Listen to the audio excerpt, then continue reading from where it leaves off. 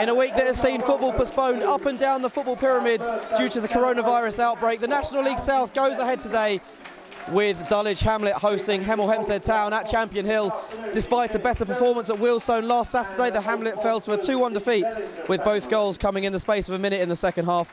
Searching for just their second win in 11 games, they recall Clunis, Vose and Kearney in place of Montacana, Christian Smith and Mills. Hemel have gone more than a month in all competitions without conceding as they look to make a late dash for the playoffs. In midweek, they proceeded to the final of the Hertfordshire Charity Cup with a 5-0 win over Royston, and Sammy Moore is able to rotate and bring in 4 new faces this afternoon. Good afternoon to Ev, listening in France.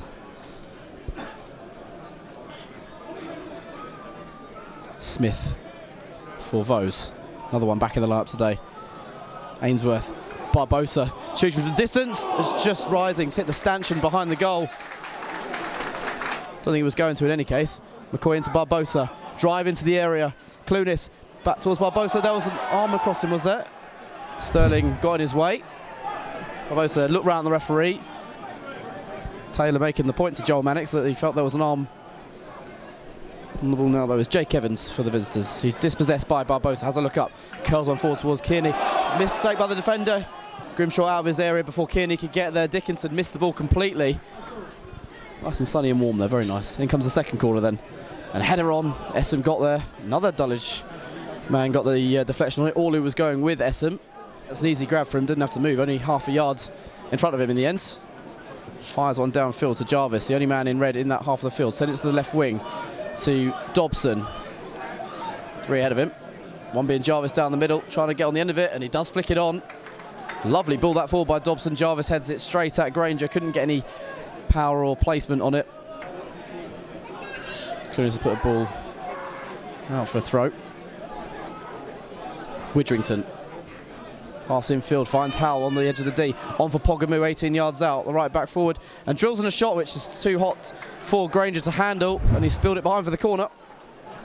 I think the shot was straight at him, but he couldn't hold on. David.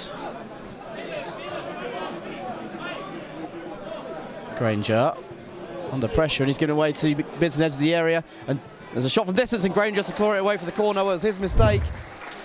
Dobson with a rising drive. Granger makes the save and he apologises to his teammates. Completely his fault, that. Hemel have men behind now. Taylor into Barbosa in the centre circle though. Releasing Clunis on the right. Up against Tyrone Sterling. Overlap for McCoy, but Clunis sends in the cross himself. Deep ball, Ainsworth. Oh, he tried to place it back across towards Kearney. Wonder if he could put his foot through that. Taylor again on the right wing. Into Vose. Lovely first touch from Don Vose. 20 yards out on the right side of the area. Onto his left foot. And Vose shoots, takes a deflection. It'll be a corner. Took it away from the goalkeeper, but took it wide as well. That little nick off Mitch Dickinson. So free kick wide left. Dobson. Low ball in. Midson stoops. Midson heads wide. To adjust his body, get low. To clear as far as Luke Howe. Diagonal to the far side. Knocked down into the area to Midson. It's put behind. Final 30 seconds before we reach injury time at the end of the first half as Dobson sends in the corner into the 6-yard box. Granger came, didn't get there. And the ball came off Connor Essam. Granger was on the ground. The ball actually rolled into his path. Launched in by Dobson. Ollie nods down. Flick on, stabbed into midriff for Granger. It was flicked down by Evans, and I'm not sure who it was. May well have been Howell. And that's the last touch of the first half. Dobson in towards the 6-yard box. McCoy got his head on that. Goes down holding his head. Shot from Evans is blocked. Referee's not spotted the head injury. McCoy went down immediately holding his head. The referee has now only just spotted it. Now play to go on. Evans struck a shot against Kearney. He looked around the referee because his arms were up on his chest. Dulwich of 9 men back defending this. Dobson flights it in. Ollie didn't get enough of a touch on it. Essam can bring it down and strike it goalwards. A few deflections in there and stabbed in. A scrappy goal. And it's Aaron Jarvis who was prodded home from all of a yard out. Orlu's header going straight to Essom. He struck a shot goalwards. Granger couldn't hold on to the ball, and with bodies around, Jarvis has stabbed it home. Barely any applause around the ground, almost stunned silence in this place. Number 9. He scored 2 goals midweek. 7 Norwich, Cloney seems replaced by 14 here in Montluri. Bose, Nathan Smith. Oh, that's good footwork. Smith will drive in a low ball into Ainsworth. Good touch. Lionel Ainsworth, 1-1. Big goal from Ainsworth. Lovely turn and finish from the little winger. And in the 66th. Really important goal. Equalising goal for the Hamlets. Scored by Lionel. Low ball in by Nathan Smith. Ainsworth turns superbly and fires in a low shot past Grimshaw. Well, the uncertainty of this season, that could be a massive moment from Lionel Ainsworth. Ainsworth, the scorer to take.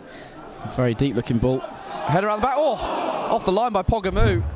It was David flying in, head it back in to a dangerous area, and it's put over his own crossbar by Pogamu in their possession.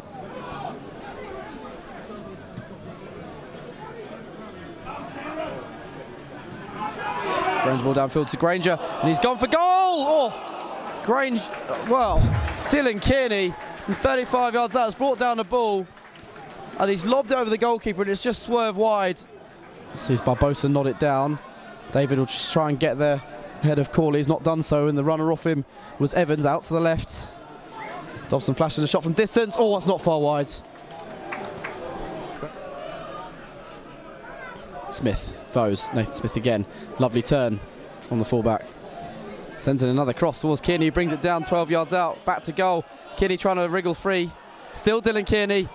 His shot takes a deflection, spins away to the far side. Ainsworth picks up the ball, drills it back into the area. Oh, Barbosa! Another shot, yes!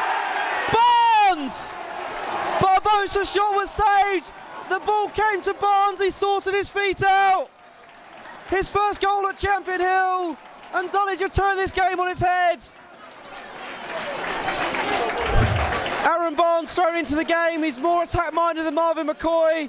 He showed that there by turning up in the penalty area. And Dulwich lead for the first time today.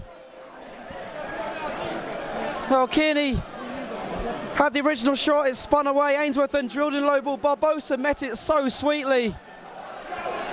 And it came to the path of Barnes. Can they do their job?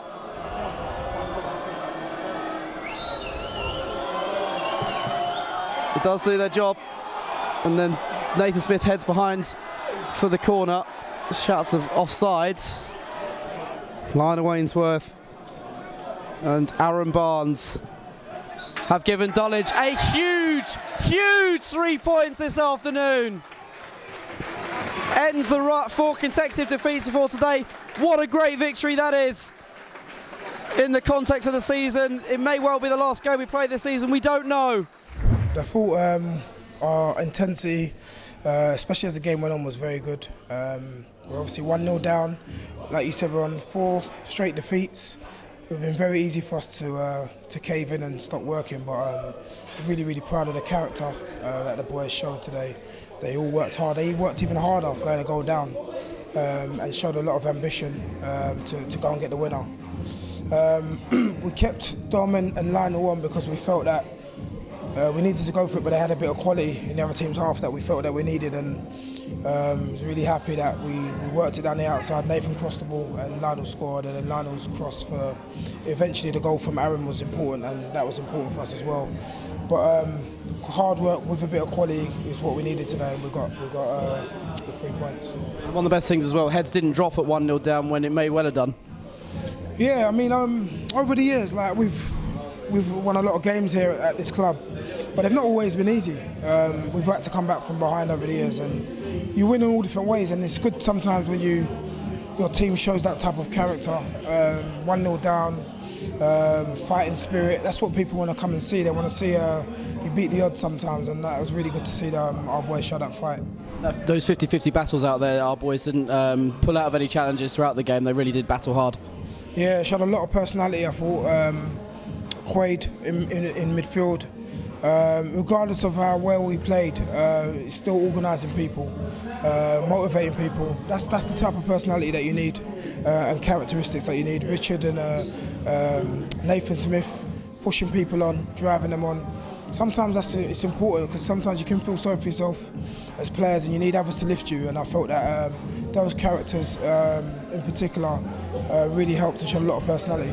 You need a bit of inspiration as well, something creative, and the goal was certainly that, wasn't it, from Lionel? Lovely first touch and finish. Yeah, we worked it well on the outside. Nathan got forward across the ball, and like you say, his first touch was good. And when he's in that area, Lionel, you think that he's going to score because he's very good technically, doesn't miss a lot. So yeah, very good. Barnsley, more of an attack-minded fullback than Marvin. You brought him on. Was that with that kind of situation in mind, getting further up the field? Yeah, we're 1-0 down. I think you probably see from our bench that we've got a lot of injuries. Danny was on the bench injured. Tremere's away for family reasons. So we had to be as creative as we could to try and get some ascendancy in the game. So Aaron came on, and like you say, he's an unbelievable athlete, gets up and down the pitch well. Don't really know what he was doing there at the time, but I was very happy he was there. But that's the type of ambition that he will play with. So yeah, really happy with his contribution. There's a lot of uncertainty at the moment with the coronavirus. Obviously the professional leagues have been suspended for the next month. National League has gone ahead today, it may well change.